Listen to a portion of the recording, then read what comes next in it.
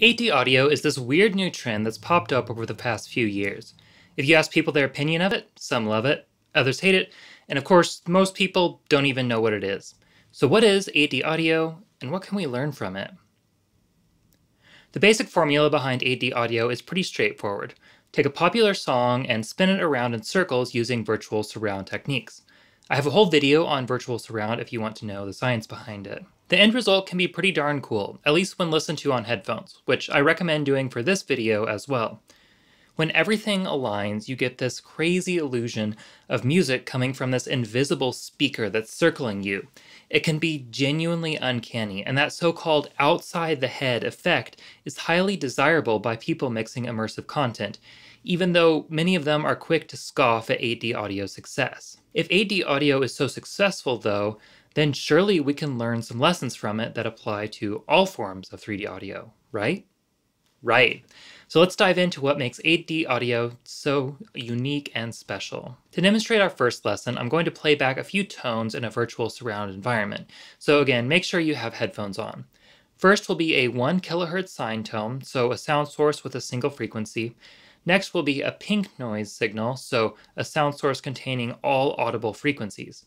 Try to determine where each sound is coming from as quickly as possible.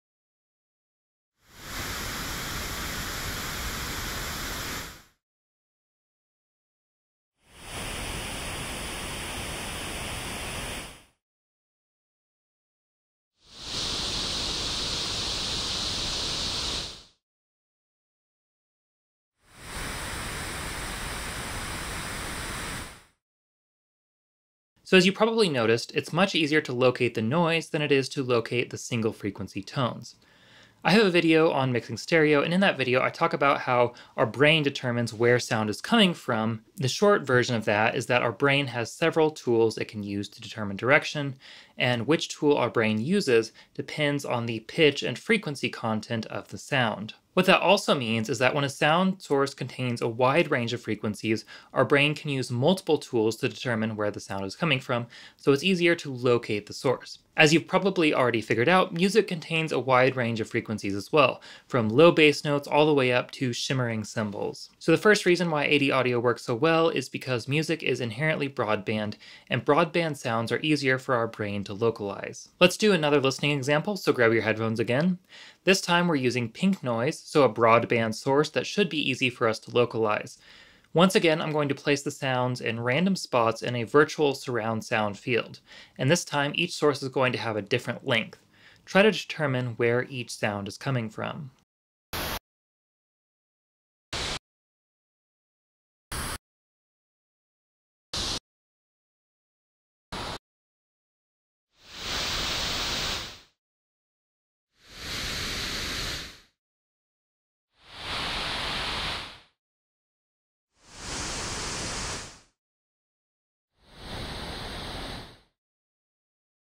Alright, so hopefully you were able to determine what the lesson here is.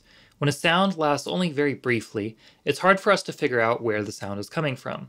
The longer a sound lasts, the more time our brain has to process, and the easier it is to locate the source. Since a typical song lasts somewhere between 2 and 4 minutes, that's plenty of time to locate where the sound is coming from.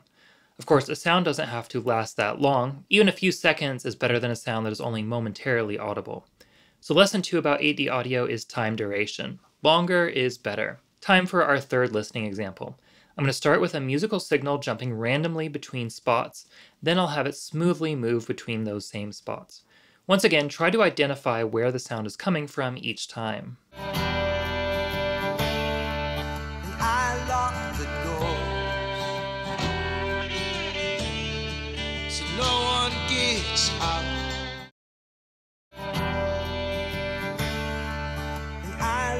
The so no one gets up. Another advantage of sounds lasting longer is that our brain can pull out one more tool to locate the source, and you may have even found yourself using this one during the last two listening examples. That tool is physically moving our head around to try and face the source. We're better at localizing a sound when it's close to directly in front of us, so it's instinctual to look around when trying to find the source of a sound. Unfortunately, unless you're viewing content on something like a VR headset that tracks your head's movement, looking around doesn't do anything. Fortunately though, you can get a similar effect by moving the sound source itself rather than your head. As the sound moves, our brain is able to build a better reference to where the sound is. Obviously, one of the primary elements of 8D audio is the slow spinning around your head, so lesson 3 is that movement is key. The last example is a bit of a weird one, but don't worry, I have a listening test to demonstrate. I'll play back two different examples of 8D audio that I created. Try to determine which one sounds more outside your head. That is, which one sounds like it's coming from the room around you rather than from your headphones. I lock the door, so no one gets out. I lock the door, so no one gets out. One of the key elements that we use to orient ourselves with our hearing is acoustics. As sound bounces around and reverberates in a room, our brain can use that reverberation to determine the size and characteristics of the space we're in, and even where we are in the room in relation to things like walls. The same thing is true with virtual surround. Artificial reverb can be used to give us a sense of where we are in a space, which can add to the illusion. It's a bit tricky though, because we complement our hearing with our vision, and generally our vision is the more dominant sense. So if what we hear doesn't line up with what we see, we tend to fall back on our vision first. That seems like a bust then, but what if we could anticipate where a listener would be when playing our content and set our reverb to match that location? Well, that's essentially what a lot of 8D audio creators do.